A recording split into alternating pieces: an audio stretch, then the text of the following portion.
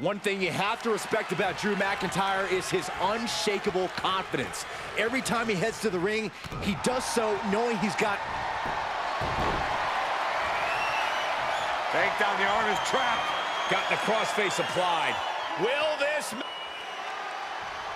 Whoa, whoa, look at that. And somehow he's able to work his way out of the hold.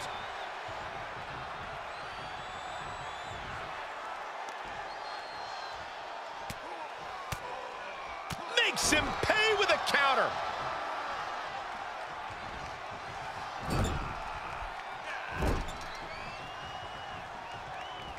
Vicious attack.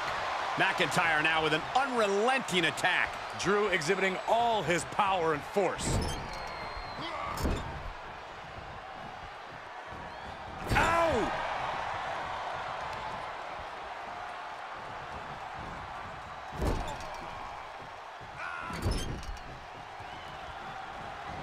Oh, bruising attack to the body.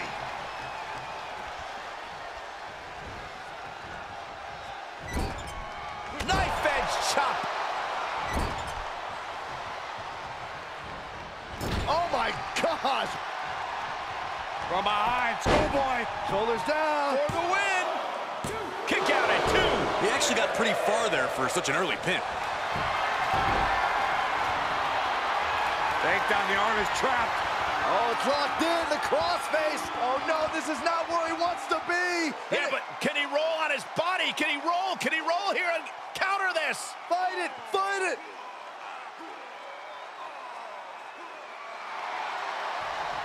He needs to find an escape route. Nice.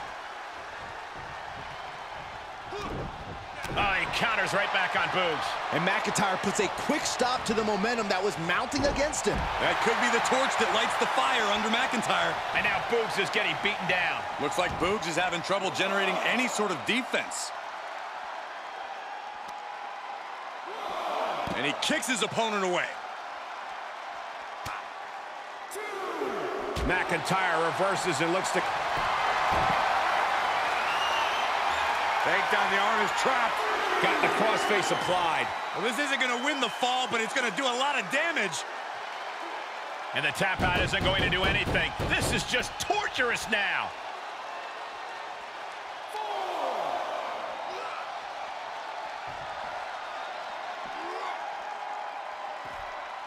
Turned that one around. And the electricity of this moment is coursing through his veins. That dodge can buy Drew time. Here he comes, sliding back in. Climbing the turnbuckle now. Claymore! That might be all Drew needs. Makes the cover. And that's all she wrote.